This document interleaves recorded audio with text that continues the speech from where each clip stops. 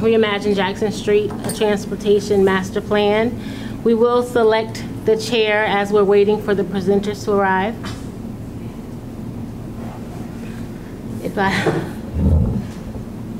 And if there are no objections, since I'm already in this seat, I guess I can play that role. Any objections? Okay. And we asked the members if there's anyone here or anyone would like to receive public input, that it'll be accepted. Do we have any? If you wish to speak, please complete and submit a public input form, which can be obtained from staff. And please come to the podium if you have anything to say.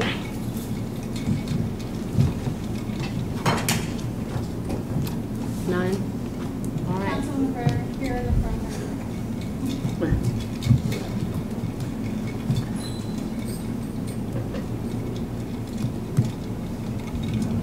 That ice sounds good.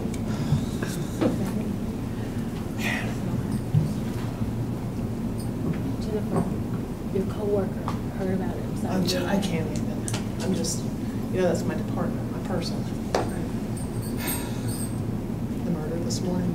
Oh, It's my friend. oh no, oh my goodness.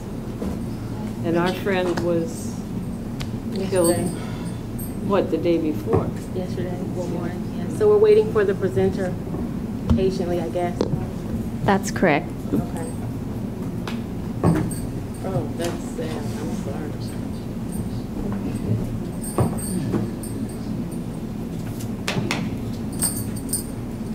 How'd you know? Just they haven't released her name.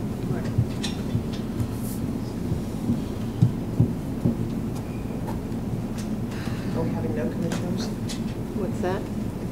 The commissioners not coming. Right there, Casey. Well, that's going to leave you all, but if you'd like to join us over here.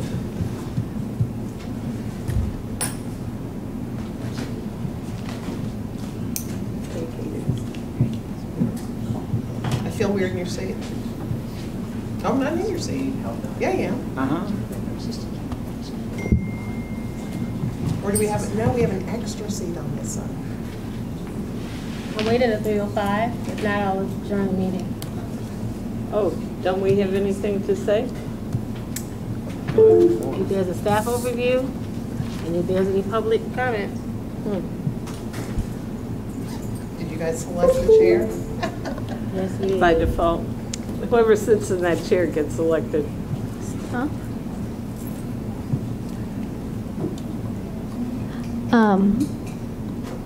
Madam Council Chair, we do have our presenter here, so she's pulling it up right now. Okay.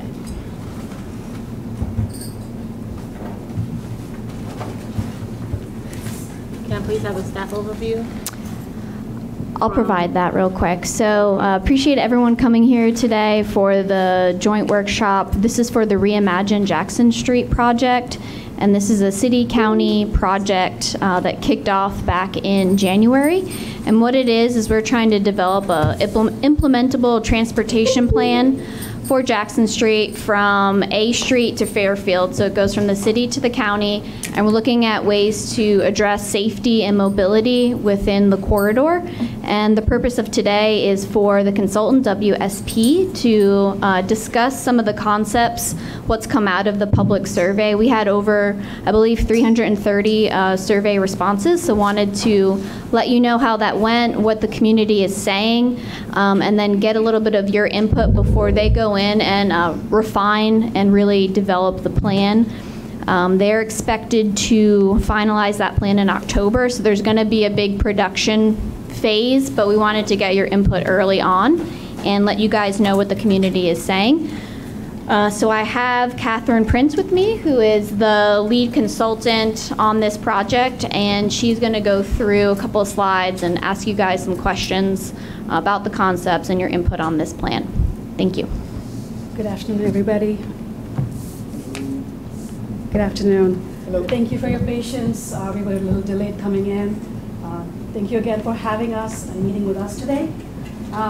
Let's begin with a quick run of introductions. I have with me, I'm Catherine Prince, the lead for the Jackson Street project. My background is in transportation planning, so I bring to the project about 20 years of planning as well as implementation experience. With me is Jay Aber. Over here. He is our traffic engineer for the project. And online, we have a couple of folks.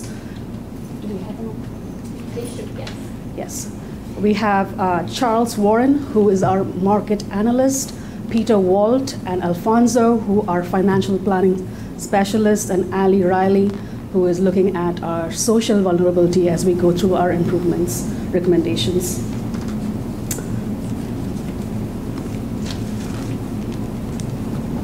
So today's agenda is a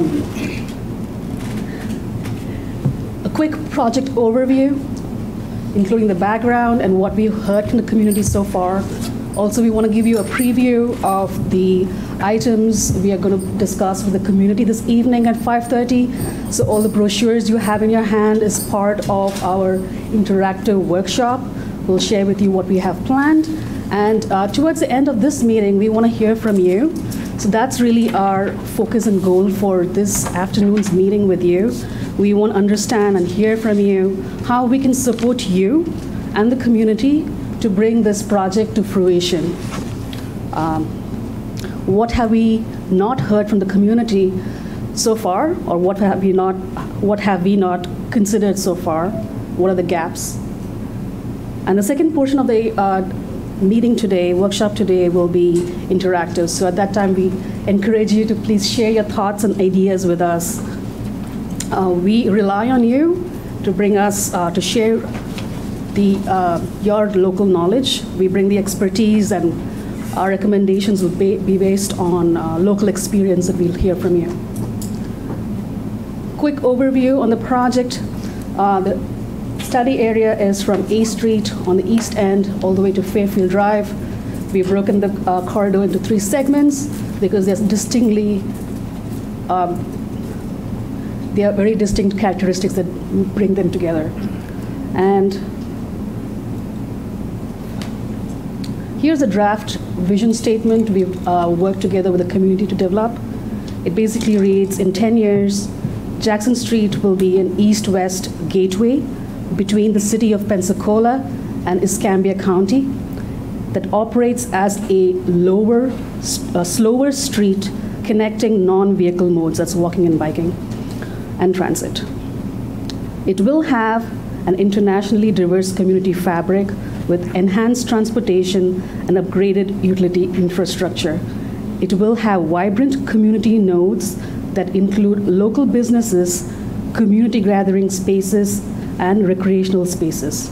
People of all ages and abilities can safely and conveniently walk, bike, or ride on the street.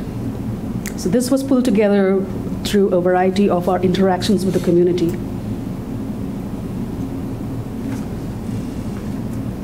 So, with the vision statement, here are our goals through the project. As Caitlin introduced, we are looking to develop an inclusive vision plan that is also implementable. And during the course of the first half of this project, over the last 5 months, our goal had been to capture all the diverse ideas and views, perspectives, and provide opportunities for everyone to be heard. The project has a couple of phases. We are in phase 1, and this phase is really listening to the community and coming up with a concept plan. The next phase is expected next year, where we'll go after funding. So how do we get these ideas funded and implemented? Once we secure the funding, we'll then go into engineering design and construction. So we are looking at about 3 to 4 years before we can begin construction. Whoops. So within the first phase, we are in step 2 today, as of right now. The first step was to gather and listen to the community's needs desires, challenges. We also gather data on what's on the ground and information on planned projects from the city, the county, the various departments. The step we are in today, which is the develop phase, we've matched community feedback, pulled together our analysis and our findings to come to you with a menu of options that we'll be presenting to you, both to you as well as the community today. The next step would be to come up with that design conceptual plan and also combine that with an implementation plan. Overview of what we've done so far as to engage the community. So today's public meeting this evening will mark the final input phase, community input phase. Over the last 5 months, we've spent a majority of the time just listening and gathering information. In February, we met with community champions and did a walking audit with the city and county staff. In March, we had 3 pop-up locations around Jackson Street where we communicated with the public and got feedback and input. We also had our first public workshop with the community, both in person and virtual. And in April, we had a workshop with city and county staff. We also did a public survey, which, as Caitlin mentioned, we received a good amount of response. And in May, today, we have the workshop and the community meeting. So we have been engaging the community on varied methods, from sending postcards, mailing postcards, through social media, regular email updates, and through earned media, which is press releases and interviews.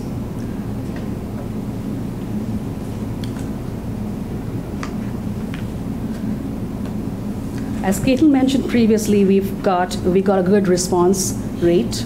The survey, about 300 people responded online, 30 people pop-ups, as well as we got about 80 people participating in our first public workshop.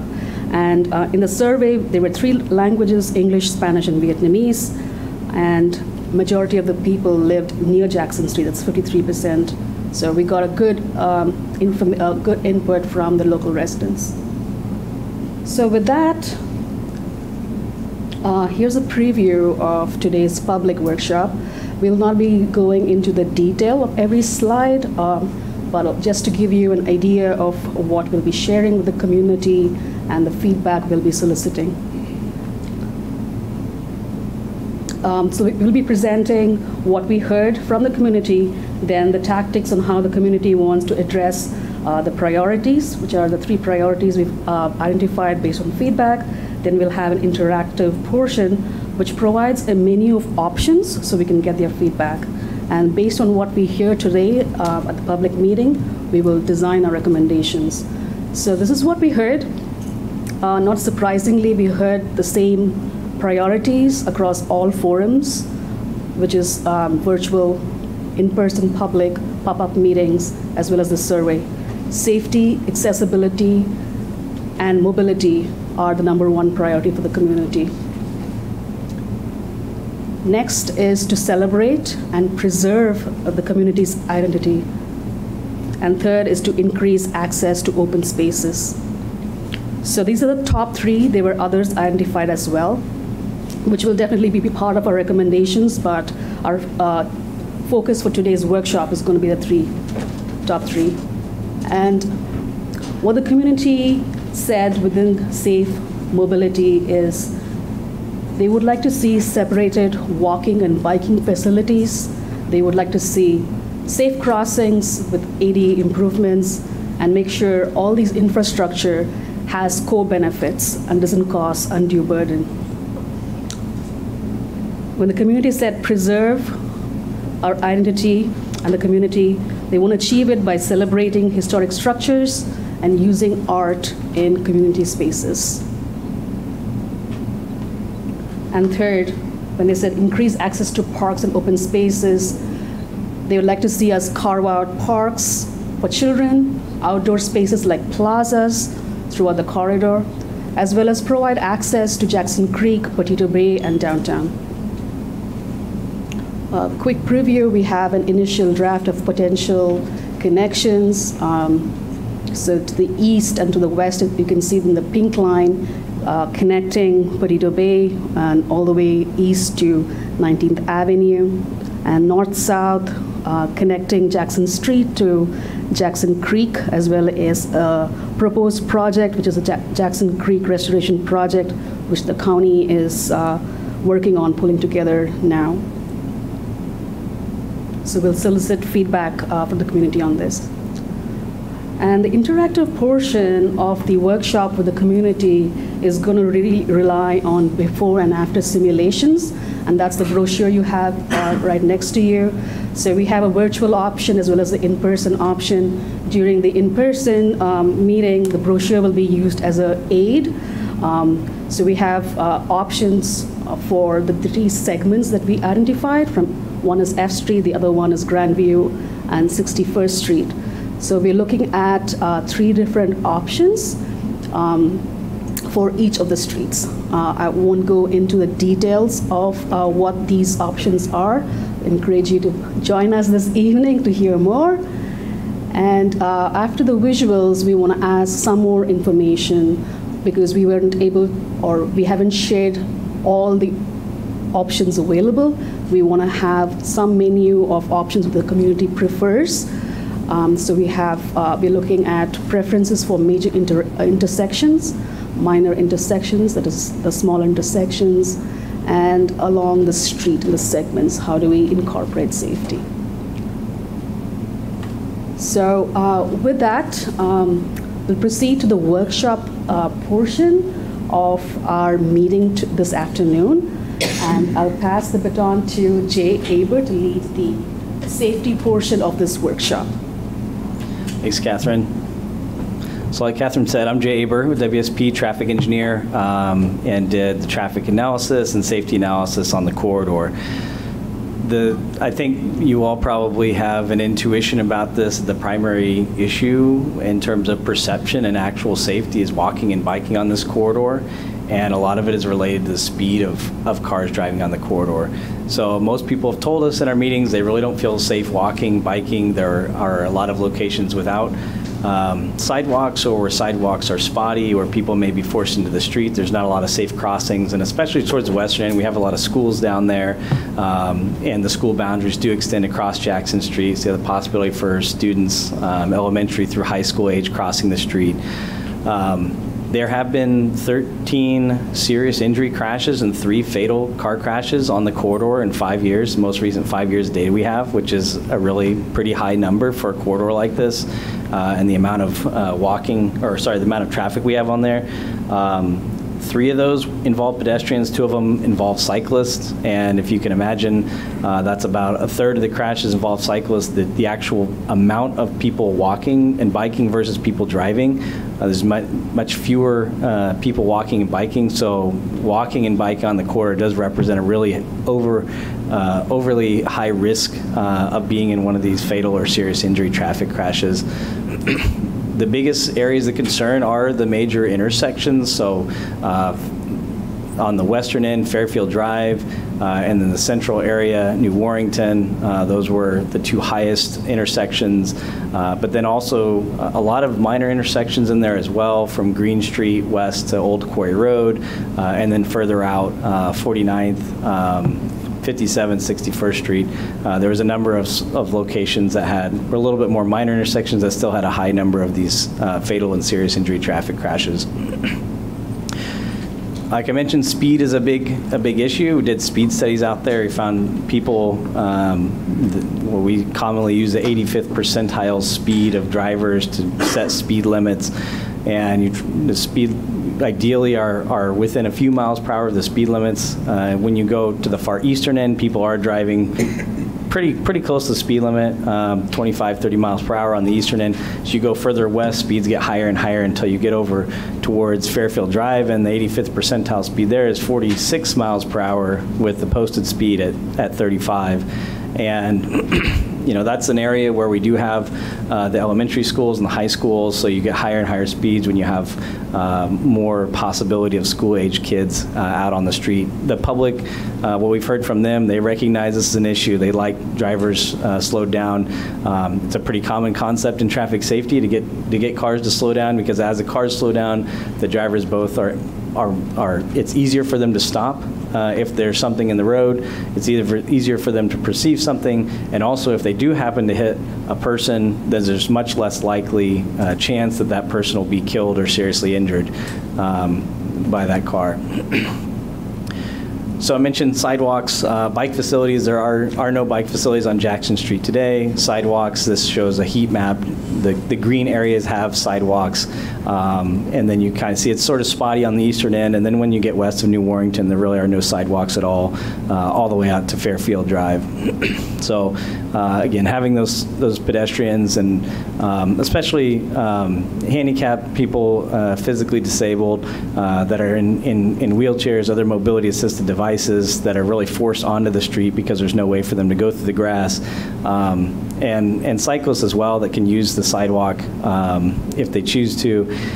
We've seen a lot of people out there kind of trudging through the grass on the side of the road and walking through the gravel and things out there to stay out of the path of vehicles.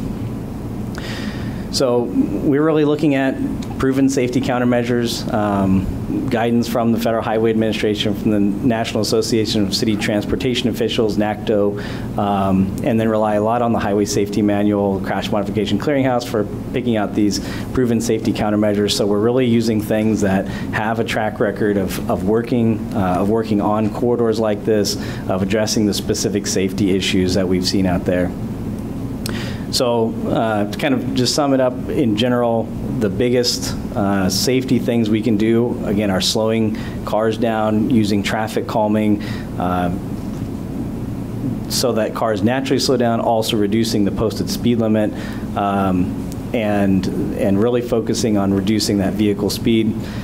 And then at intersections, doing specific treatments at those. Catherine showed some pictures of what we'll talk about. There are a lot of traffic signals out there at minor intersections that are that may or may not be necessary and could be swapped out for something like a compact roundabout or a four-way stop that may improve safety quite a bit. So looking at those specific improvements at those intersections. And also I want to mention, we did do an analysis for traffic operations and found that really the road can be 2 lanes basically for the foreseeable future. There's the traffic operations are pretty good. We even looked at what would happen if there was a substantial diversion of traffic from Cervantes onto Jackson Street, and found that we'd really have to almost double the traffic on Jackson Street to see any kind of really poor level of service. So keeping the road at 2 lane will help keep it the slower speed, allow us to do more traffic calming, reduce that distance that pedestrians and cyclists need to cross the road, and make it as safe as possible. So with that all said, we wanted to really ask you all, are we missing anything? Are there things you all have heard from constituents aside? We've been doing a pretty robust engagement process, but you all have been engaging with these folks, your constituents, for years. Are there other things that you've heard that we've missed? Any ideas? And then also, kind of similar question we'll ask for the other things. Are there key stakeholders, partnerships we should be looking into? Funding is critical. Are there ideas on funding these improvements? And are there any other potential hurdles? Are there anything you can see with what we've talked about so far, just this part related to traffic, that you see that could be a roadblock or hurdle to realizing this transformation? Where are your bus stops? So, the bus stops are on the west end only. There are no bus stops on the east end of the corridor. So the items that was not listed on the map when we showed multimodal connections was increasing transit coverage. So we have noted that the entire stretch of Jackson Street is not very well served currently by transit. Also, the transit shelters, the bus stop shelters, are inadequate in terms of ADA access, cover, shelter, or seating. So those will be definitely part of our recommendations. Yes, ma'am. Because of the pictures, I'm assuming you haven't been able to partner with the electric company and do undergrounding while doing this? We have not had that conversation yet, but we will have that conversation in the coming months for sure, if that is an option or how we can work that out. And it just seems if we're going to undertake something like this, then we want to really be thinking forward and take care of those kinds of infrastructure issues that we'll see down the road. Yeah, certainly utilities were something that, when we do a lot of these kind of complete streets planning projects, talking about bicycle, pedestrian, safety, we don't usually talk as much about utilities, but utilities was a big topic of discussion with the public, both the electrical utilities from a kind of a, it's cluttered out there to put trails and cycle tracks and things like that out there with the poles, but also from a resiliency angle and poles being knocked down, and then also the trees as well, having to trim the trees so aggressively as they've been trimmed. So those have been things that we've heard and people have talked about, and then also stormwater utilities as well. And we have no real ability to mitigate protecting trees if they're in the line of utilities. Yeah, absolutely. Yeah. And that's been a concern of, how, people really love the trees, and how can we work with utilities and the trees and make sure we can keep the character of the corridor working with the utilities.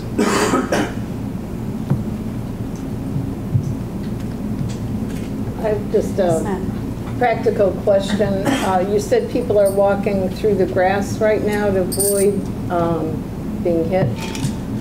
Is the grass something you can deal with immediately? Is it clear enough that you could mow it down so that when people do have to take to the side, they don't have to go through weeds and snakes or whatever is out there?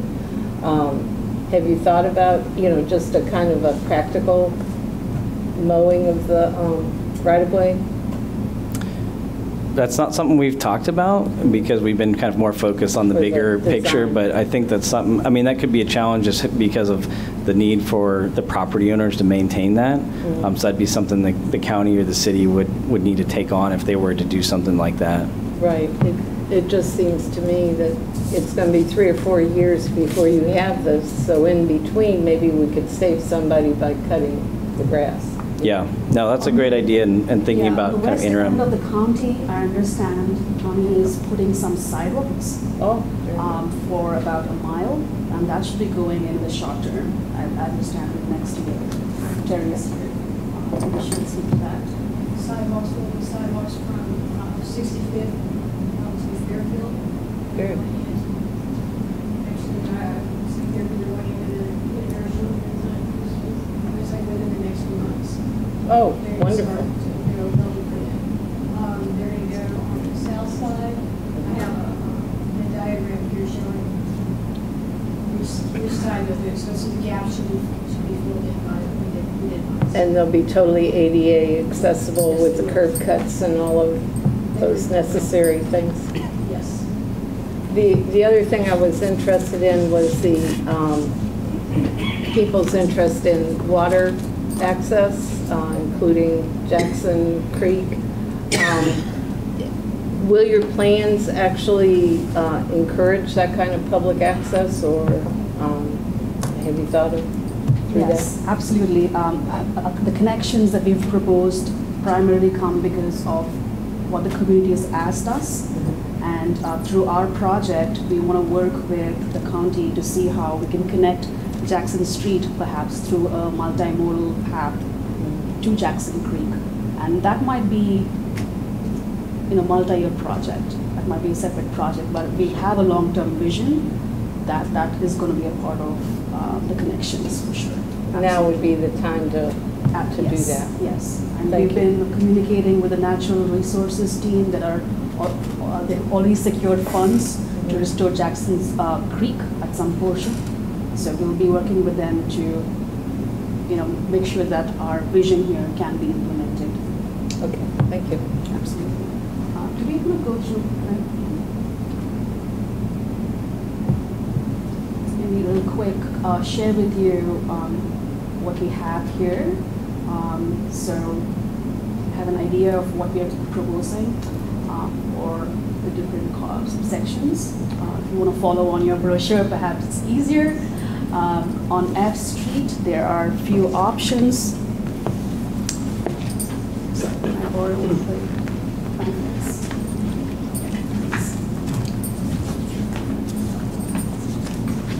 In option 1, we are showing some parking spaces are being repurposed for storm water. There are some parking spaces being repurposed for bike share, and perhaps temporary parklets depending on the time of the year, potentially extending the sidewalk for revitalized businesses. That's option 1. Option 2 shows a variation where a portion of the parking space is being repurposed for a multi-use path. So there is dedicated space for someone walking, biking. And option 3, the small variation there is on the corner of the lot is a public plaza, which can be used for people to simply hang out. So that's the options for F Street. The option for Grandview Street.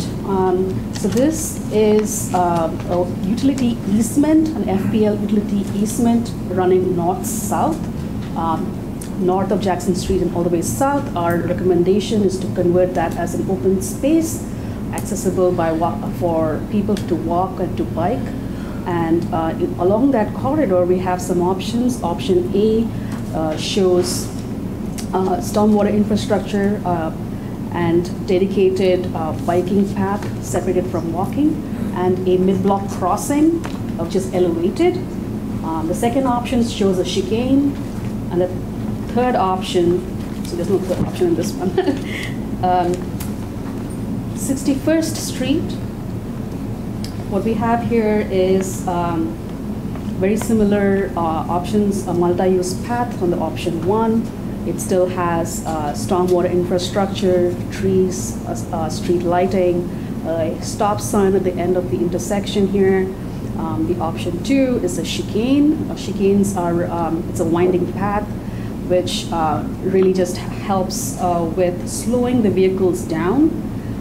We heard speeding is an issue. And here in option 3, there's a separated bicycle path as opposed to a multi-use path. So in major intersection, Jay, would you like to just talk about what we have here? Yeah, so we're going to look at major intersections. These are the ones you can imagine that are large intersections signalized today for the most part. And really 3 options. What we have here, the third option, option C, is do nothing. So we want to keep that option in case people really like what's out there. I have a feeling we might not get very many people saying that that's their preferred option. And then the other 2 are essentially replacing those with roundabouts. These are really a fantastic safety treatment and great for pedestrians and cyclists as well, and could work at some of the major intersections. And then the other option really is to keep the signals in place, but do some geometric changes. So it might mean changing some of the access. A lot of these signals have driveways within a few feet of the intersection. It likely means improving the pedestrian crossings, the pedestrian push buttons, the walk signals, don't walk signals.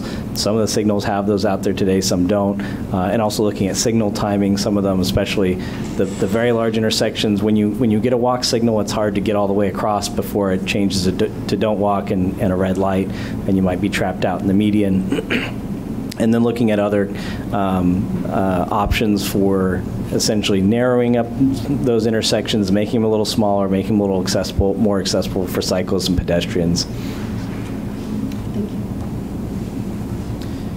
Kind of similar for the minor intersections. These are some of those intersections like 65th, 57th, where they have traffic signals today, but they're in their neighborhood. They're not as large. The option on the left is compact roundabout. These are the roundabouts that have the fully traversable center islands, so a truck or a school bus could drive straight over, and it doesn't preclude their ability to use the intersection. But again, a great safety treatment. Also helps traffic flow really well all day long in the peak hour, and then the off-peak, kind of middle of the afternoon, middle of the night, you don't have to stop and wait at a traffic signal or stop sign.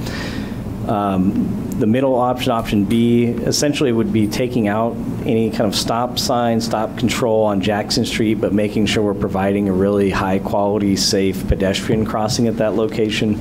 This might make sense in some areas. It might not make as much sense in other areas. But if we take away the need for cars to stop on Jackson Street, we want to make sure we still have a really easy, safe crossing for pedestrians at that location. And then option C on the right is converting these to four-way stops. We have a number of four-way stops on the eastern end, very safe type of intersection. Sometimes drivers can be frustrated because they always have to stop, but it is a really, really safe type intersection. It's one that's out there today.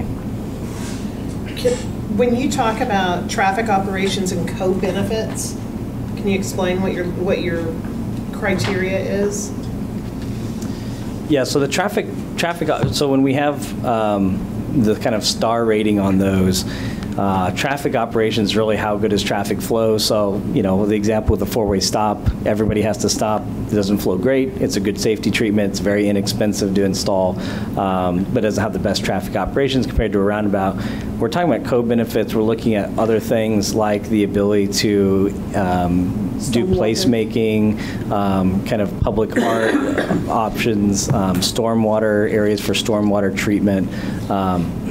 So why does the roundabout get the co-benefit for placemaking? So the roundabouts really provide a nice gateway kind of feeling. So, for example, if we put one on Old Quarry Road where the traffic signal is there today, you're coming off of New Warrington, turning onto Jackson Street, driving down, you really get the idea. You're going through this compact roundabout. You could put something on the corners, some kind of monumentation, signage, something like that, that really gives you a good feeling that I'm entering a place that's much different. It's not, a high-speed county road. It's not like, a highway. It really gives you a good gateway to the neighborhood. So that's kind of one of the co-benefit on that side. And so traffic operations, just one more time, is the more cars we move, the more you like it. Yeah. The more stars it gets. Exactly, yeah. And I think, when we can do something that's like a compact roundabout that makes it safe, has those co-benefits, gives it kind of a gateway effect, can make it good for pedestrians and cyclists, and it can move cars really efficiently, I think that's really a win for everyone. Obviously there's cost involved in these things, but you look at something like a four-way stop, there might be some more trade-offs where you might end up getting some complaints later on if this gets installed. So, we're definitely not focused on how can we improve traffic operations out here to the detriment of other users. But if we can make the traffic operations work well while still making it safe for the other users, that's really kind of our goal primarily.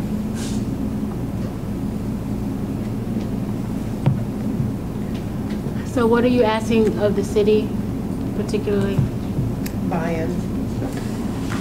Today, with you, we would like to understand if there are any challenges with what we are proposing. Is there anything that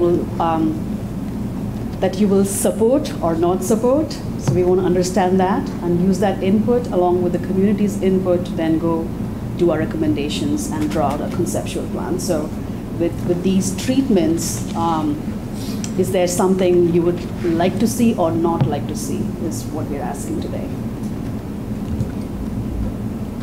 From my own experience, because my neighborhood has a new roundabout, a compact one, it has tons of complaints, tons of traffic issues, a lessening of people being able to cross the street. And the public from the beginning till now just wanted stop signs. And they're still, so the traffic circle and the compact roundabout did not lessen the desire for the stop signs. If anything, it perpetuated it, because now the circle never stops. Cars never slow down, and so people are actually having a harder time crossing the street. And so as much as they look nice, and I don't know if this is how Southerners handle roundabouts or what the deal is, but we don't do a great job of these, and they are expensive. Ours was $2.5 million or so, and people really wanted a $50 stop sign. So there is and we're doing a new traffic study just to exactly go back and do that. I think with that one in particular, I agree with you. I use that one going into the soccer park, the park there to play soccer, and I think it's almost too compact. People, that's what people don't even really. I agree. This one People don't even have to like turn to go around it; they just go straight through it. And the people that are so used to having gone straight there for so many years, they don't even pay attention to people that are coming around to maybe turn left. So the design is important. I think design-wise, yeah. It doesn't, and as an engineer, I know that you'd be looking at this, but it doesn't meet the standard criteria. Like a lot of times we throw these roundabouts in that don't have equal traffic from all directions, and so this one has much more traffic in the east-west path than it does in the north-south. So the east-west just flies through thinking it's theirs, and it makes for an incredibly dangerous situation. So I would be cautious about a roundabout. There is one roundabout on the west side over there off 57th, a small little roundabout that's been there forever. It would be interesting to ask the people. Do you guys know where I'm talking about? Anybody? Kevin, where is it? You're right. It's right about there. About 57th, maybe a couple, 3 blocks off Jackson? Yeah, okay.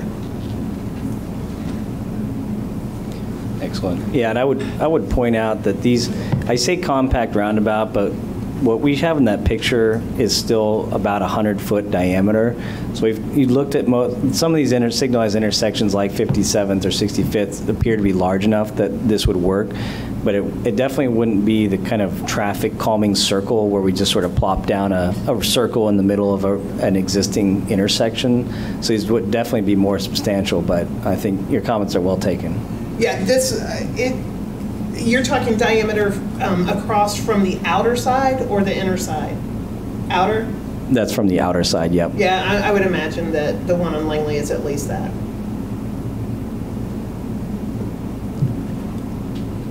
I do think that this is an important project and a great connector from east to west in the city and the county. There's a lot of people that live along that corridor that don't have cars, that probably use public transportation that might not, if they had the ability to hop on a bike or walk a few blocks safely. So I do think that this is something that's important, and I'm excited about it. I also think that it could be a good opportunity to connect to another trail that may happen along Scenic Highway, and really could be a connector all the way from Escambia Bay to Perdido Bay for folks. So. A couple things that, just looking at these, I want to ask, can we just fill this out and turn it into you if we can't make it tonight? Absolutely. We would love for you to join so you can hear the community says, but if you cannot, I'll try to listen we'd as be well, happy but, to take those input. Absolutely. Great. And we do have a second part of our presentation and workshop, which is going to be about financial planning, so we're not quite done yet. Okay. Just a heads up. So a couple things. I think anytime we can separate the people on bikes and the people that are walking, it'll be important. Even if it's just a really wide multimodal path, you're going to have groups of people that spread out across it, whether they're on bikes or they're walking, and that can make some conflict. So I like where, even if it's not separated by a curb like some of these are, you just have half of it painted green and half of it not painted. I think that's something that could be beneficial, just to keep that separation and keep the conflict. We were just talking about scooters last night and conflict on sidewalks, and a lot of those sidewalks are wide, but people just don't realize that they need to be to one side or the other. So I think that's all I've got right now. And to that, if I may, when you're looking at on the Grand View, option A, opposed to something like the even on the 61st, A and B, I think people feel safer on sidewalks when you've got the buffer of greenery and trees between the street and the sidewalk, instead of having the sidewalk come all the way to the street, especially when there's no parking there. So there's nothing that gives that feeling of protection for safely, just to be sure that, and in option B, you wouldn't really ever to be able to get a tree canopy in that scenario. That's correct. And I do think that the tree canopies and the canopy streets are becoming more and more important as we're getting hotter and hotter. Absolutely. For people to be able to be on those kind of corridors. It's point well taken. So option B definitely shows no green space separation between the multimodal path and the travel lane. That space was allocated to the other side of the street, so we have about 12 feet of green space. Makes for a large swale area for stormwater. So understanding the preferences, just like you mentioned, would help us design that accordingly. That adds in a chicane too, right? Correct. Yes. Yeah, and those are absolutely nice. I mean, anything like that that calms traffic. So would this be a phased project, or? Yes, ma'am. So definitely the next steps, once we start laying out the conceptual design, part of our recommendation is going to be a phasing plan for design and for construction, as well as looking at what the funding opportunities would be, and any supporting ordinances and policy changes that might need to go in order to make this project successful. So that'll be the next steps over the summer. Where are you thinking about the funding opportunities? So we have a separate section. Okay. We will walk you through what we are thinking as far as funding. We want to just run through the segment. So traffic calming is we talked about safety at intersections. Slowing down the vehicles is going to be a big part of our solution. So that will happen between the intersections along segments. And we have some suggestions here. Jay, if you can walk us through that. Yeah, so some of the cross sections that Catherine showed earlier incorporate some of these elements of traffic calming, like the chicanes, but just especially asking a further question to the public, which of these things do they prefer? Mid-block crossings with the refuge islands. This picture's from Via de Luna, using the rapid rectangular flashing beacon. Those are something like that, or the signs that have the LED lights that flash around the perimeter. But a flashing beacon, you might not have the refuge island, the median island out there, but you could still have a warning beacon that's very visible to drivers, or the chicanes. So just another question when you're looking at mid-blocks, not specifically at intersections, what are people interested in?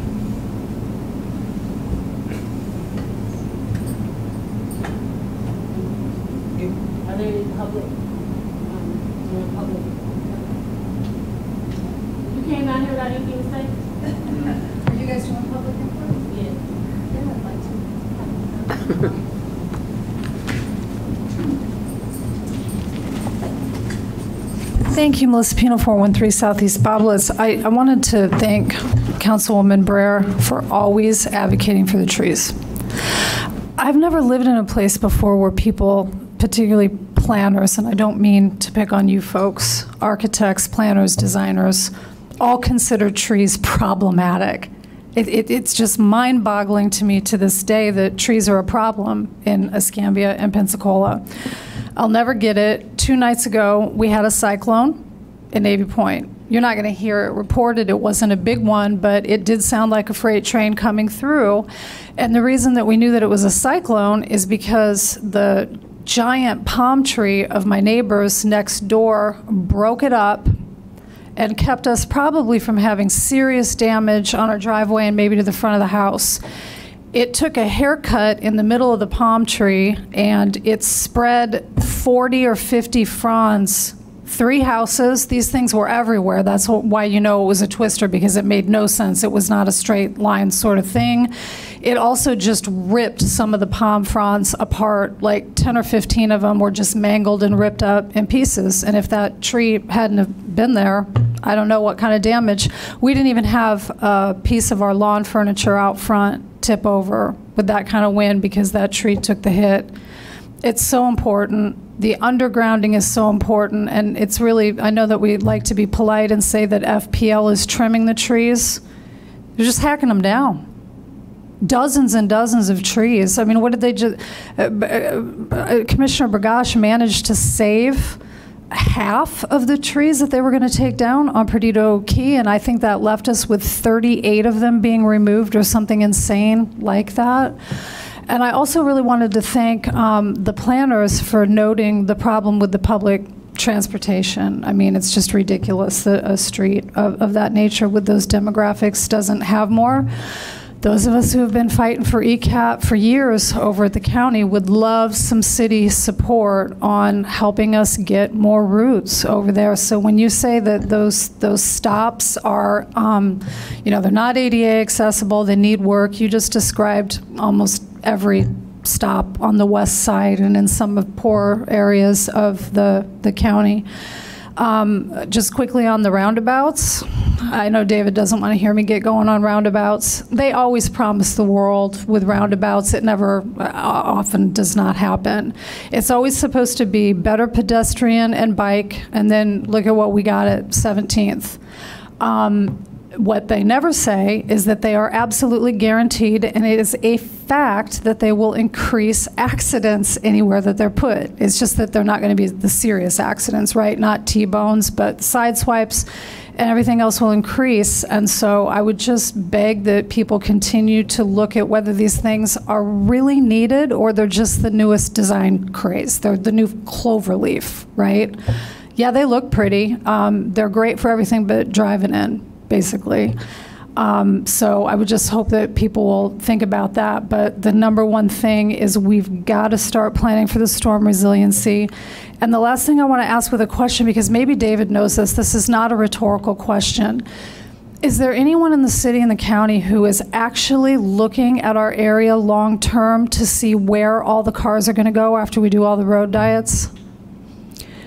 They're great individually, but living on the west side with the congestion that we already have, now we're going to get pace dieted because somebody's probably going to buy up the marina and put a bunch of expensive condos there, so we got to gentrify that street, right? We're never going to get Gulf Beach Highway 4-laned, apparently, especially if they move that state road to the base, which I hope to God they don't, because, you know, BRAC will be not long behind. We don't ever get any traffic fixes that move traffic on the west side. Now, hopefully, Commissioner Bergosh will get Sorrento moved up the TPO list because we need that so desperately. We got nowhere to drive. And so this project is so important for that neighborhood. I'm not trying to diss it. They need it, and especially the sidewalks. And so I'm not saying, oh, don't do anything there. But is anyone looking at where all the cars are going to go after we diet all the roads? Where are the more bigger roads going to come so that we can actually move traffic around the area? Thank you.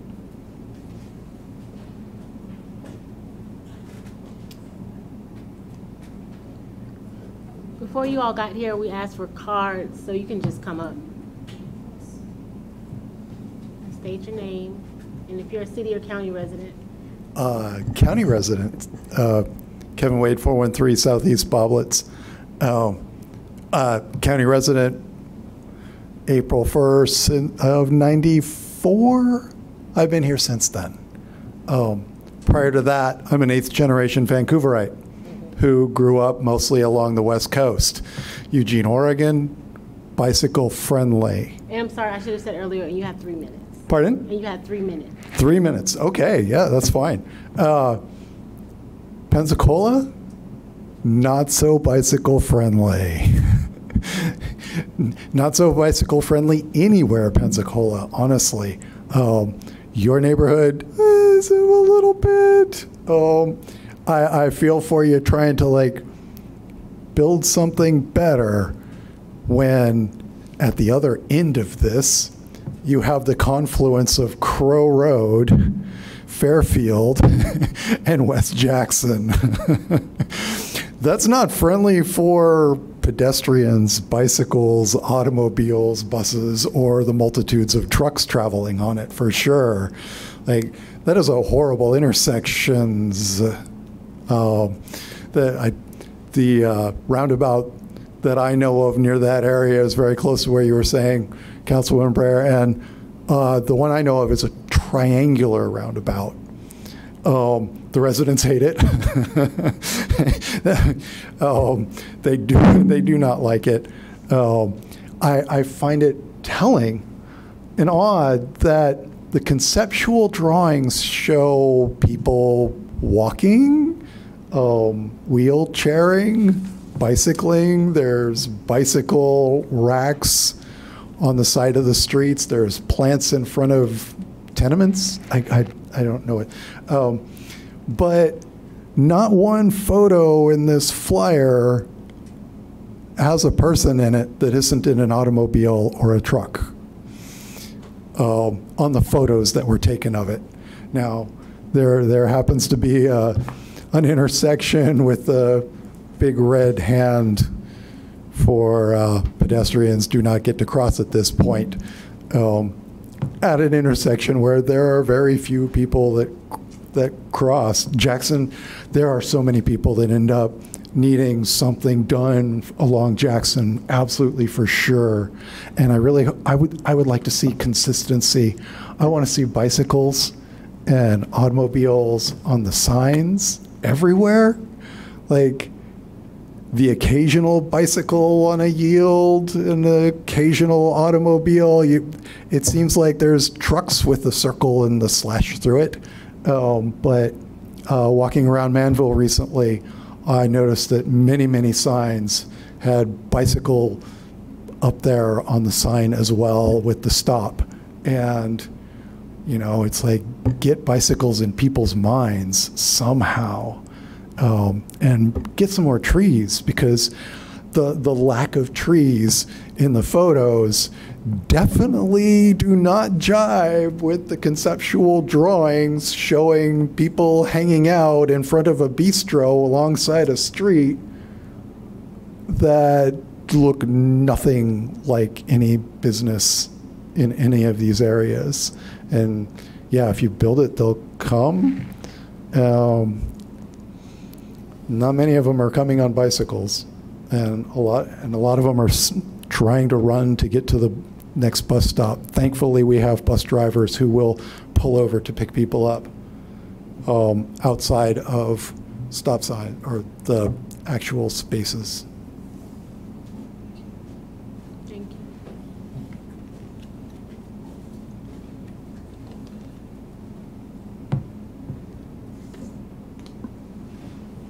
To the trees, so someone else is talking.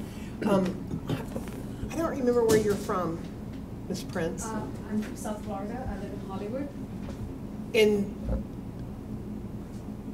I'm from Kansas City. Okay, and I asked that for a reason, because in this particular area, there have been incredible studies on the resilience caused by trees, you know, post storms and such. So UF did probably the most extensive, the year of Ivan, when we had the 5 hurricanes within this region all at once. It enabled them to do a really compact amount of studies at one time to see the resiliency and what it did. And what Ms. Kino described is exactly true, that the storms come down, like they'll throw the tornadoes come down, touch the top of trees, go back up, and preserve the buildings and such in a better fashion. But they've listed all the most important trees: the live oaks, the magnolia. I think live oaks, magnolias. Actually, the palm trees do an amazing job in the wind. They stand, and then there's other trees that stand, but their tops pop off, so you don't have the big damage from them, but you have. But really and truly, in this particular region, the southern magnolia and the live oak that are allowed to sprawl have the most protective measure against storms, so the most resiliency. And I'm going to go back to that same idea. When you pair those two, if we underground that corridor with the utilities and insist that the utilities are undergrounded there, and then we are able to plant trees like that, because we can't really do the live oak or the southern magnolia close to the street if we've got overhead utilities. But if we can pair those two together, we really do have a plan for well into the future that, I mean, it's really an amazing idea and an opportunity, since we're in there doing that anyway. That's what I would really can't stress enough, the importance of something like that. And two, I think that what Mr. Wade was saying is, I mean, we do have the extreme temperatures, and so no one really wants to sit adjacent to a street unless they have a tree overhead. I mean, it is very hot, so. Understood. And part of our next step, moving into the summer, when we start drawing out the design, is to work with the city and the county arborists to make sure any trees that we are recommending are appropriate and can thrive within the right-of-way. So it's very different than growing in the front yard. It is. So we want to make sure that they'll thrive, provide those additional co-benefits, be it stormwater and shade, that is the right tree. Have you been through the tree tunnel locally on Not 12? Yet. Not yet. Well, you need to do it. I did send her a picture. We have a second portion on state of the market. Part of our study is also how can we revitalize some of the parts of Jackson Street. We have some experts who are joining us virtually. We'll talk about the market analysis, what we saw, what the opportunities are for the next few decades, as well as keeping an eye for unintended consequences. When we make improvements and propose great things, there are always, sometimes not the best outcomes that we don't keep an eye out for. So we want to make sure that as we take steps forward, we are back checking to make sure we don't have any unintended consequences, top of which is gentrification. And then we'll jump into our game plan, our suggested game plan for funding strategies. So with that, Charles, are you online? Hold on 1 second, because we did just have the public input part, and you know this meeting was set from 3 o'clock to 4, but if you would like to continue, Councilwoman Breyer, Hill, and it's okay with you as far as scheduling? Okay, so we can continue. Thank you, ma'am. Charles Warren. Thanks very much, Beth. Hi, everybody. I'm Charles Warren. My background is in land use, finance, and economics, and trying to understand why some types of buildings get built where they do and others do not. As part of a preliminary analysis for this project, we conducted a market analysis in which we looked at databases going from 1980 through 2021. We looked on the supply side, thinking about how much square foot of new office space or how many new apartment units or hotel rooms get built in the average 5 or 10 year period. And on the demand side, we looked at data from the Census Bureau and the Bureau of Labor Statistics to understand how many people are moving into the area, how many jobs, how many businesses, and what those growth rates have been. We divided the Jackson Street corridor, as you can see on the map, into Study Area East, which has more of an urban street grid and is more part of the city area, and Study Area West, which has more suburban street design and focuses more on the county land. We looked at the growth in the Pensacola region as a whole and then tried to understand how that is most likely to be allocated into the study area. Essentially, from a historical standpoint, the Pensacola region has been growing between 0.5 and 2% a year, which is sort of an overall average growth rate. There are parts of the country that are reaching 5–6% a year. There are parts of the country that are negative 0.5% a year, so that puts Pensacola right in the middle. For the last 20 years or so, most of the new demand has been built in suburban sprawl, and a lot of that has been taking place in Brent and Ensley. To get specific about the Jackson Street corridor, on Study Area East, there's a very sparse history of new development. A lot of historic building, a lot of vacant lots, a lot of areas that have not really been renovated or rebuilt. The history of Study Area West tends to concentrate in two areas around Mobile Highway and Fairfield Drive, where there's been a lot of retail development, and around New Warrington, Navy Boulevard, Highway 98 section, where there's also been a lot of new development, and then in the far west areas where there's been some greenfields. So that's it for that slide. Can we advance, please? Thank you. Just to take a quick look at what the future might look like, if we've been growing at about 0.5% to 1% per year, and a certain amount of that has been happening in the Study Area East, what we see is that over the next 20 to 40 years, there might be a handful of new apartments, some new retail spaces, something that scales to about the size of a couple Walmarts, to give a sense. These are not parts of the city where, and county where a lot of industrial or office uses have been developed.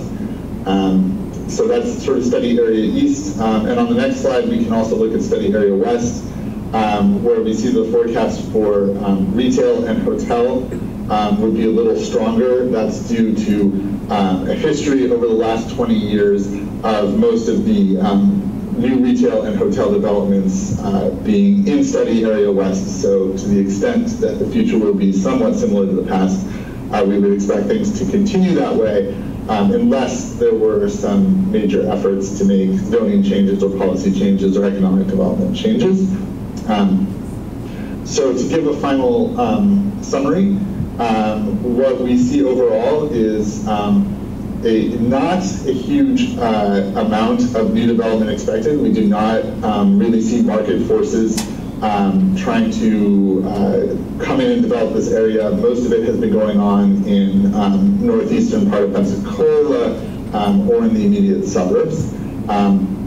However, just because that has been the past does not necessarily mean that it will be the future, and there are two risk factors that might create some pressure for new development that could in turn generate gentrification and displacement.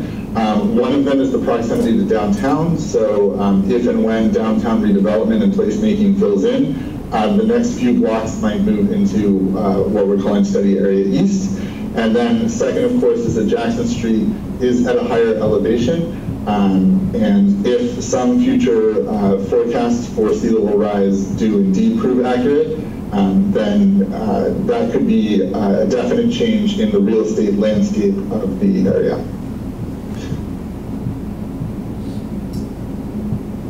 So we would like to know, did we miss any major neighborhood considerations? Has there been development that we don't understand? Does that sort of report on the last 30 years and the trend lines jive with what you're seeing locally and on the ground?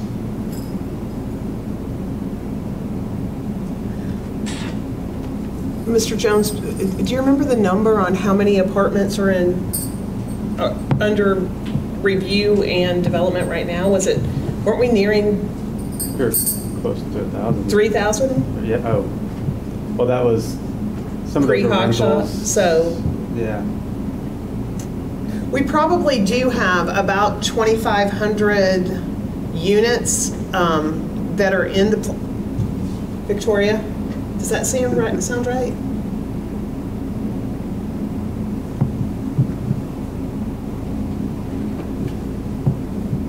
$2,500 units existing or being permitted? Either under development right now or already permitted.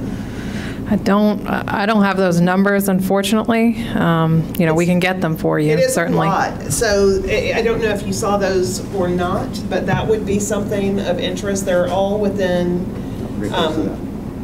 the Jackson East side. You're really going to find those. The only other consideration is we haven't been able to fill retail space in, for example, Southtown ever. And I think that coincided with COVID-ish, and then a continuation of people just being used to purchasing online maybe. But we've never been able to fill quite a bit of the ground floor space in the last couple of years. So that would be a consideration. Those are the only ones that I don't know if those show in your economic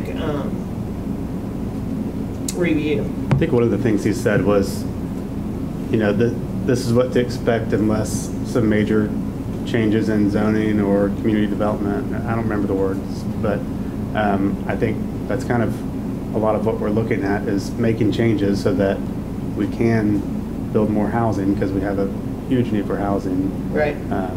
Less of a need for retail space. Probably less of a need for hotels on that side of town. And we had a review the other night for a potential rebuild infill of Baptist Hospital's campus of potentially as many as 900 units. Mm-hmm. Right? Yep. The other day. When it says number 2 about the faith-based organizations, in other cities, what have you seen and how were faith-based organizations able to contribute? So I'm sorry, the I'm sorry, I wasn't, yes, the next part. Right. Yes, but we're going to get there. We have some ideas on how to engage faith-based organizations in order to and leverage them, leverage partnerships to get to where we need to go.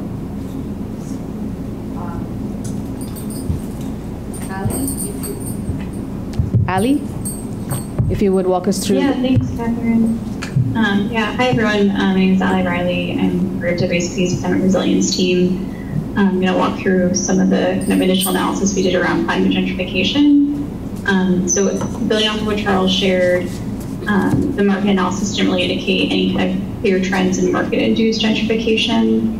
But I know that we've heard from outreach that some folks on the ground are seeing that in their neighborhoods.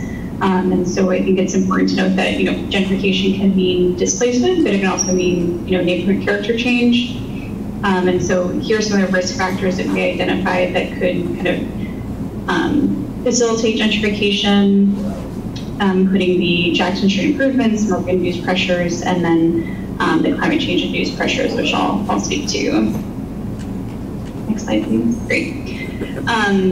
So just to start, climate change-induced gentrification is kind of an occurring phenomenon, as you all might know, being in Florida, that we're starting to see areas where areas of lower risk with respect to chronic stressors like sea level rise and storm surge are becoming more valuable with respect to the market over time. And I think we've seen some of this in Southeast Florida.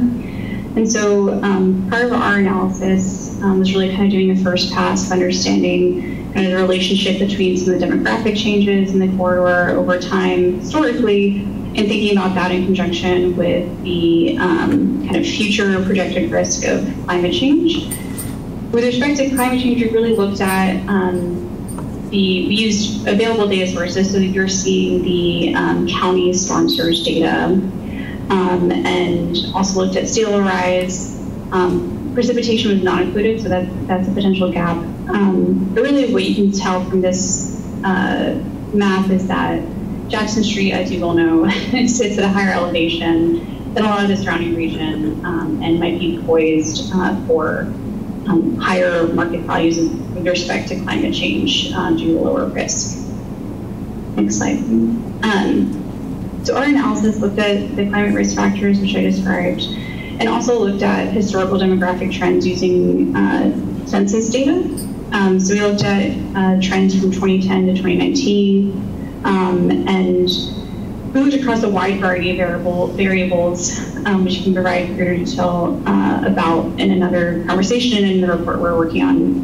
But I think the key piece we want to highlight today was that we see an area of potential concern with respect to gentrification in the eastern area of the corridor study area, where we're seeing that rents have gone up over time, incomes have gone up, and the percentage of minority residents has gone down. So this is, definitely kind of a high-level first go at this analysis. But with respect to the fact that climate change might make Jackson Street a really desirable location for people to relocate to, this is something we wanted to flag. And these trends could be due to a lot of factors, such as natural demographic changes. You can see that maybe new renters are paying more, but existing residents aren't paying that higher rent yet. And also the kind of concern that maybe newer, wealthier, non-NRV residents might be moving in. So I guess really the takeaway is that these are some trends that we're seeing. There might be some concern. And there's a risk that climate change could exacerbate these trends and make them happen at a larger and faster scale. Pass it over to Peter. Good afternoon. Can you hear me? Yes. Okay, great. Hi, my name is Peter Walt. I've got a background in economic development and transit-oriented development, and was actually on the Newark Habitat for Humanity board for about 6 years. I'm responsible for looking for opportunities for mitigation of some of these gentrification trends. And if we look at that and we see that there's some potential long-term trends, but also the impact of the three risk factors that were identified, there are essentially two ways to go. One is mitigation using policy, and the other is to be a little more proactive and attempt to sort of stimulate development. On the left side of the screen, you'll see that there's there are programs that currently exist that run through the CRAs for both the city and the county that address a lot of this. There are state programs, there are federal programs that are accessible to take care of both affordable housing, but also for mitigating cultural change and lost history. So there are really two ways to do it. One is to provide access to these programs for developers and for individual landowners and renters, and the other is to, from a public infrastructure perspective, fund art spaces, community spaces, and engage in historic preservation, but also think about the historical markers and think about the cultural heritage of the neighborhood and how that can be preserved. When it comes to the programs, one thought is potentially to have each of the CRAs as sort of a one-stop shop that would have a dashboard that would identify the local, the state, and the federal funding. When I look at the websites now, it's strictly the local funding that's identified there, and it's a little tricky to get around that. So that may be a something to think about. But then when it comes to the proactive side, and this goes back to some of my background in affordable housing, it may make sense to partner with some of the faith-based organizations that are along the corridor. I took a look at it. I saw about 10 of them that seemed to be proximate to Jackson. And also think about engaging the affordable development community. There is the Coalition of Affordable Housing Developers for the state, and it may make sense to create some kind of formal approach and really look at what potentially could be constructed to create affordable housing up and down Jackson. And there probably are two models. One would be the single family lots, and that kind of is more akin to the Habitat for Humanity model. But the other is that in kind of looking at this really from the desktop, there appears to be about 14 sites, 14 lots that are, let's say between 15,000 and about 60,000 square feet that could lend themselves to multifamily affordable housing. So the idea would be to partner up a faith-based organization with one or two of these sites that's proximate to their location, and then also bring in the affordable housing developers to kind of really begin to move the ball forward to see if there's an opportunity to develop these sites as affordable housing. Of course, bringing in the counties and the cities programs that effectuate affordable housing, as well as state and federal. And now I'm going to pass it over to, I guess I've got to ask the question before I pass it to Fonzie on the funding. So do these partnerships, this notion of partnerships, local partnership, but also to bringing in the active the state affordable housing developers. Do you see this as a viable approach? And do you have some thoughts about that? And are there other partnerships that you would recommend?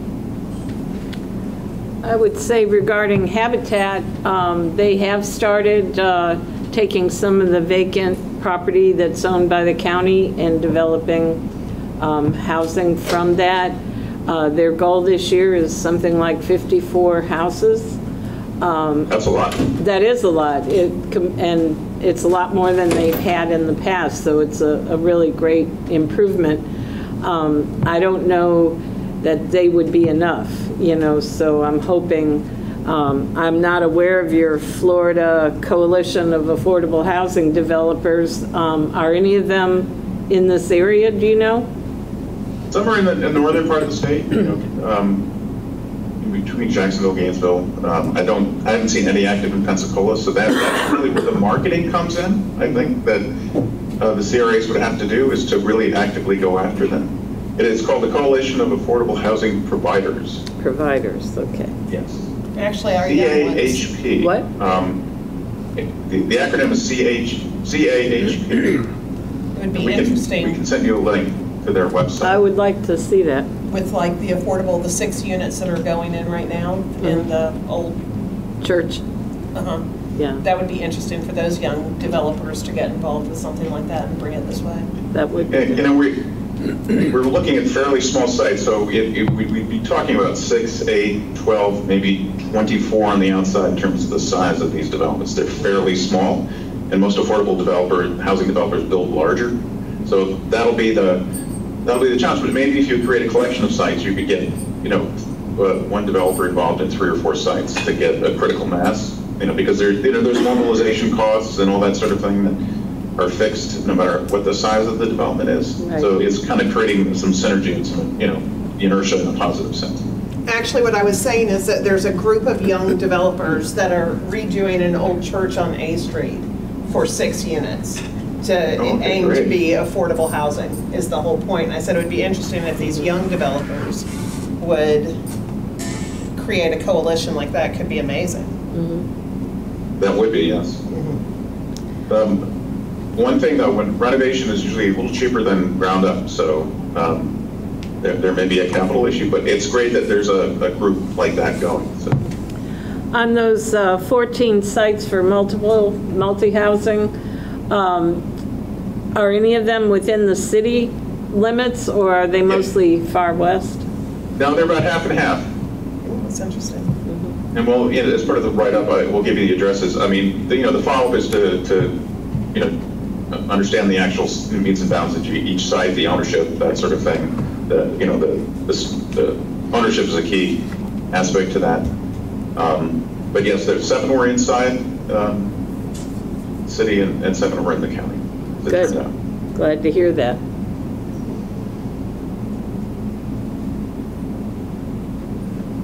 Any other questions?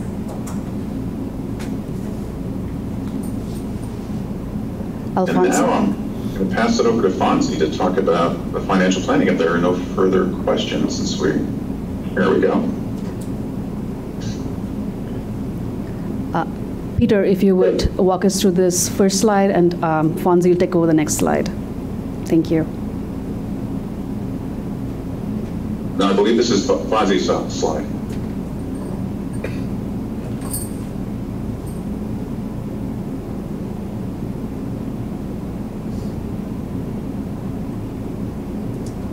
So this is a very simple chart. It has a lot of information.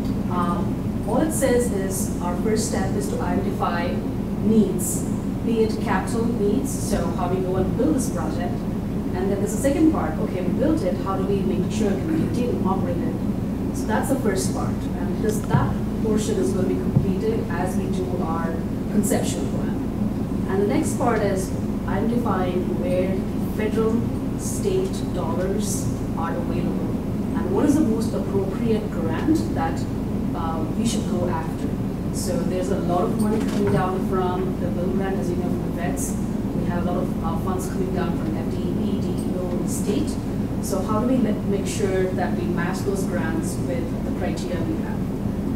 Along with looking at potential partnerships and non-government funding, which could be TIF districts, could be bonds, it could be partnerships with nonprofit or philanthropic organization. So we're looking at a holistic picture and not just looking at federal grants or local monies. So that's going to be our strategy when we come up with our financial planning moving forward. Alfonso? Thank you, Catherine. So my name is Alfonso Hernandez.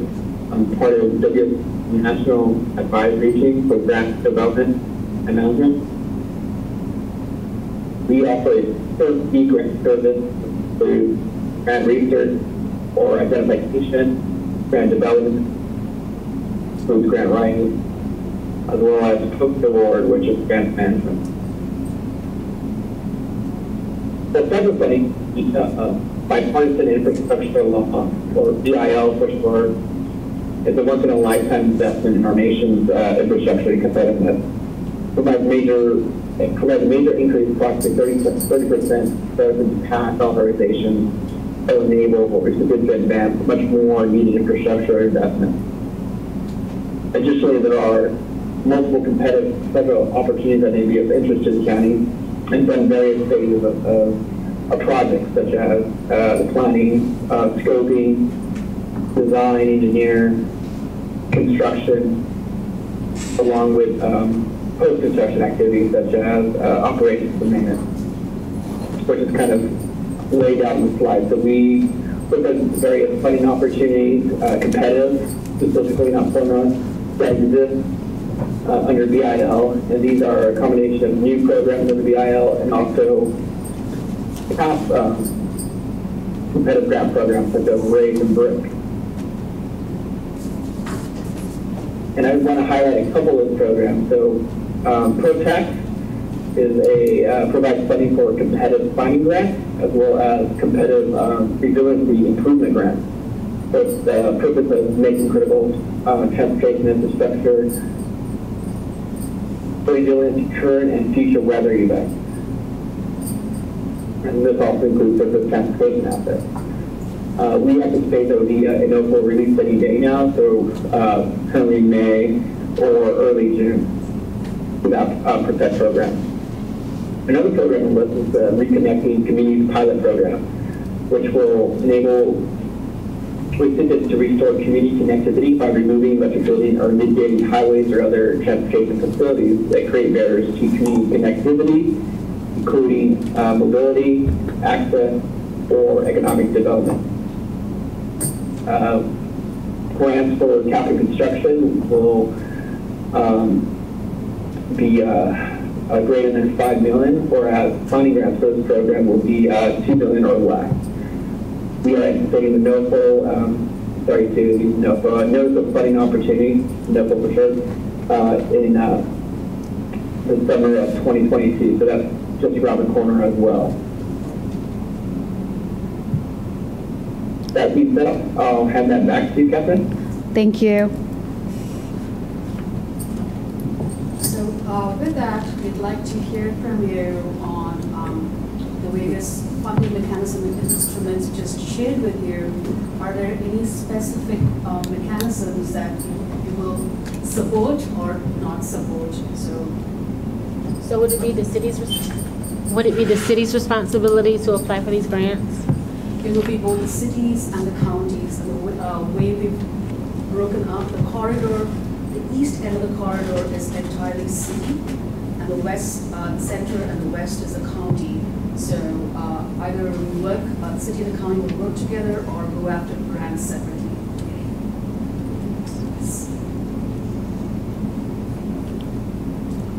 I'd just say anytime we can get funding through a grant, I'm supportive of that. So whatever grant it is, let's get it.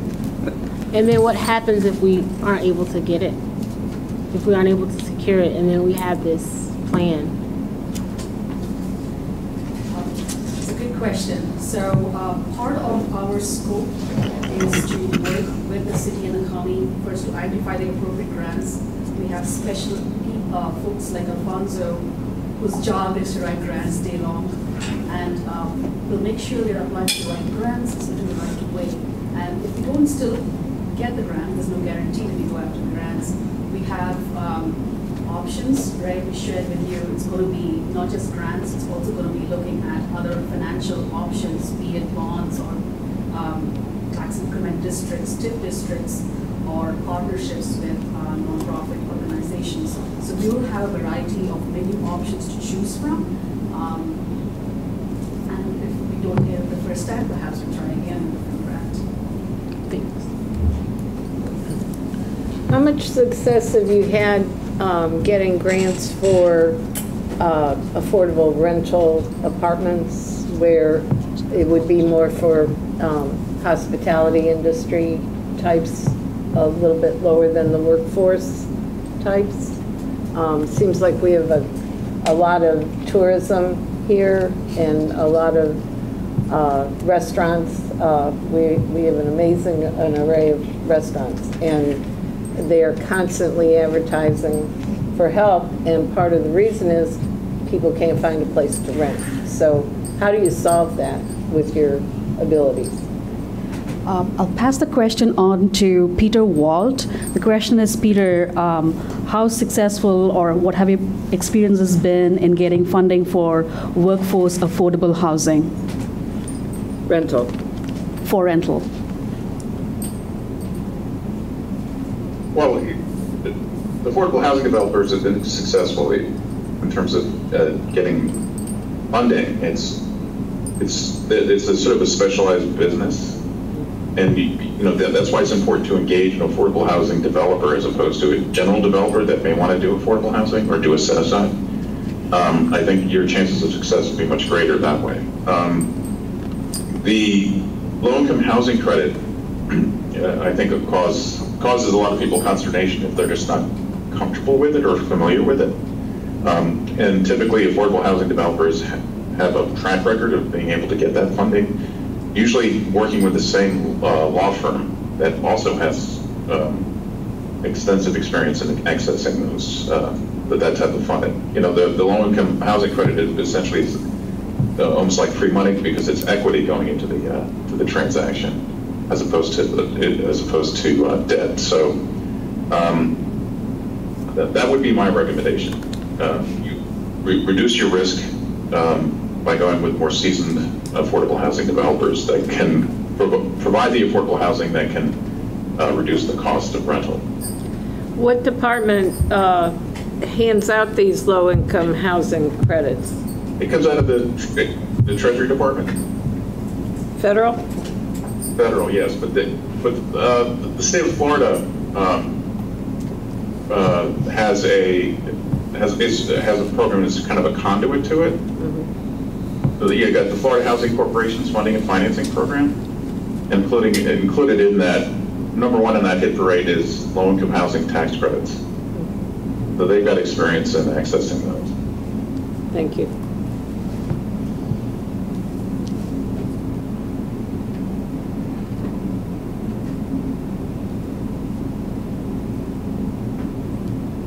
Any other questions?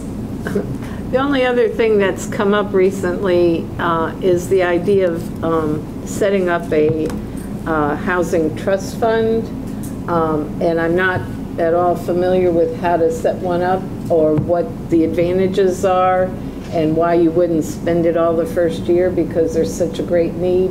If there's any way you can explain that to us, I'd appreciate it.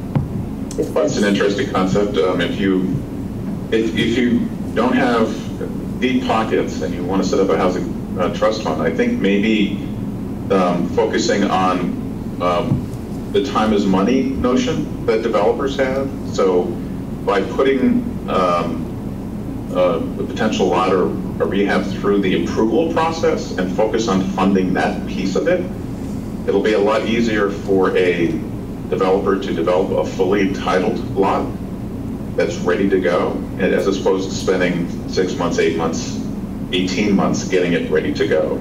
So what you're doing is you're lowering the barriers to entry for affordable housing developers. That would be my recommendation. Okay. Because that's usually what the developer has to pay out of pocket. You don't get funding for that. So if you're able to fund that, even before there's a transaction where the affordable housing developer buys the lot, I think that really, I think that is probably the wisest investment or the wisest use of unlimited funds.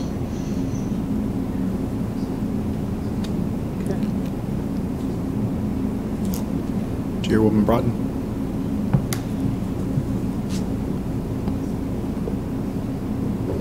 May I step in?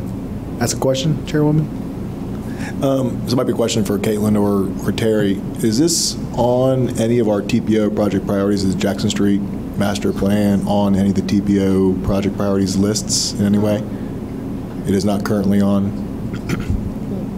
Has there been any discussion about attempting to add this to, okay. For,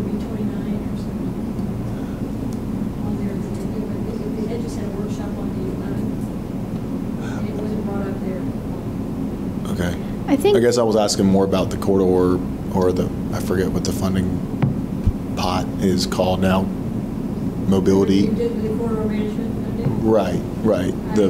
The annual allocation.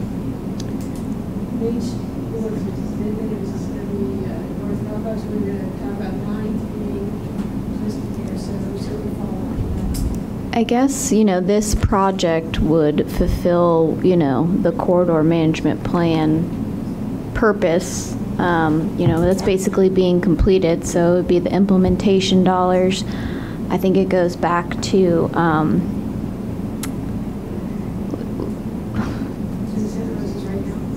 no, we can, I think there's,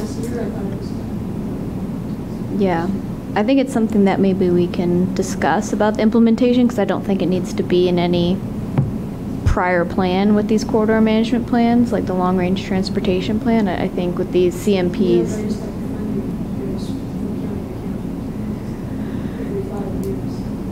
Yeah, I think we've been trying to, yeah.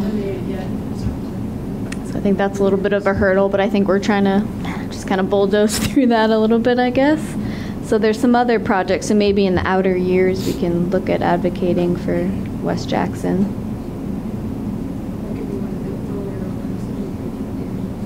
Mm-hmm.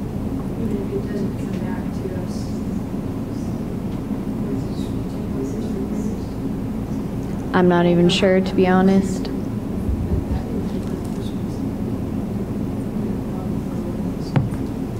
And this is just for, this is the master planning phase. We don't have any design scope at this point?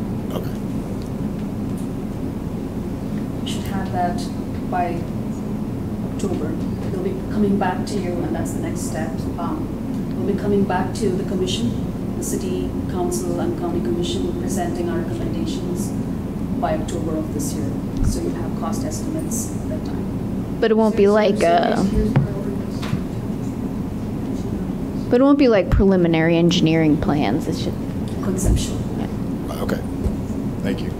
Yeah, I think it'd be worthwhile having maybe more discussion internally about the TPO dollars that are annually available to us. So.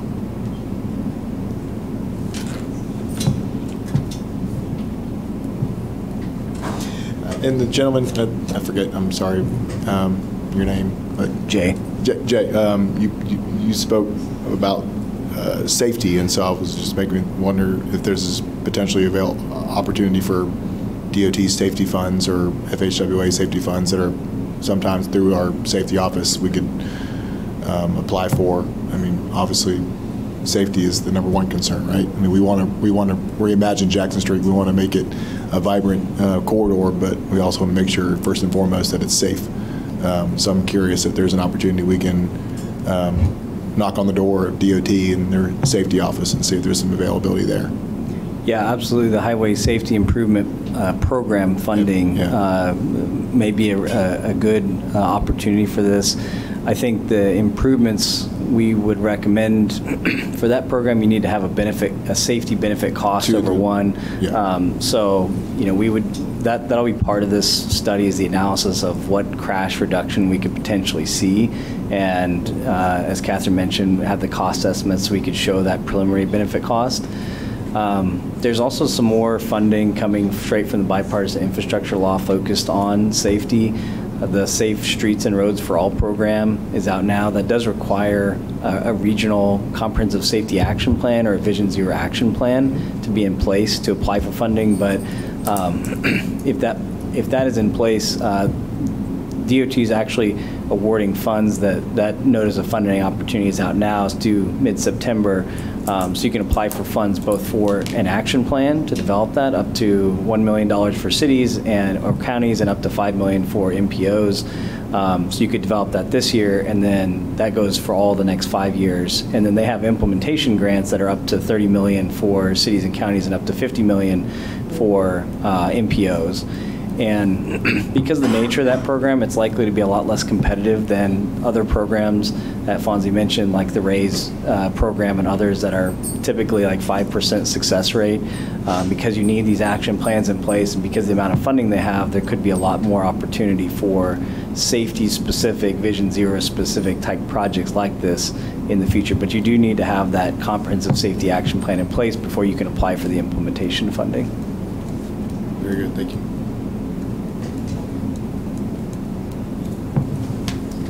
So just the next steps, and we're done.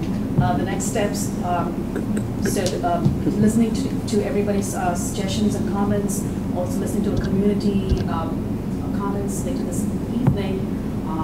We'll come up with some recommendations, work with city and county, the various departments, and then develop a conceptual plan. And as I mentioned, the conceptual plan will come with a set of recommendations on phasing, for design and construction, supporting policies and initiatives to make it successful, along with the financial planning game plan. And we present these recommendations to your city council and county commission in October.